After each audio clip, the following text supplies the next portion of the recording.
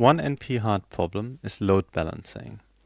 In load balancing, we have a number of identical machines. Say we have m identical machines, and we have a number of jobs. Say we have n jobs. And each of the jobs has a possibly different processing time. Sometimes we also call it the size of the job or the length of the job. A job must run without interruption on a single machine, and a single machine can only process one job at a time.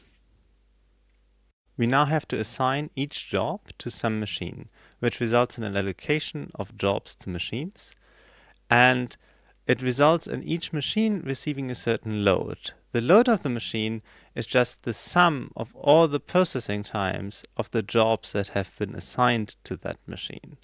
You can think of the load in the following way. Suppose we take all the jobs that have been assigned to a machine and we execute them. We run them one after the other on that machine. How long would it take for the machine to finish all the jobs? That's the load of the machine.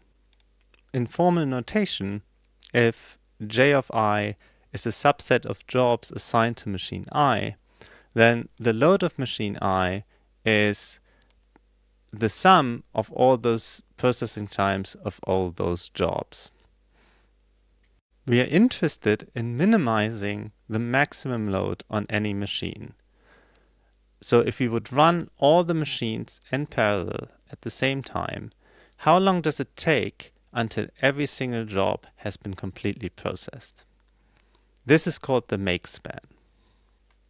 So here we can look at an example with 10 jobs and 3 machines.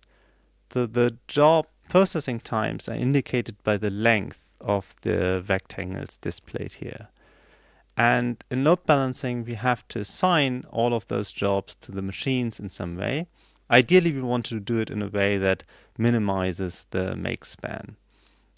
And let's say we put some jobs on machine 1, and then we put some other jobs on machine 2, like this.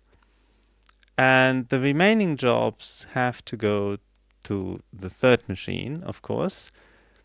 And this results in a load for each machine. And in this case, the third machine actually has the most load, and therefore the make span is somehow determined by the load on the third machine.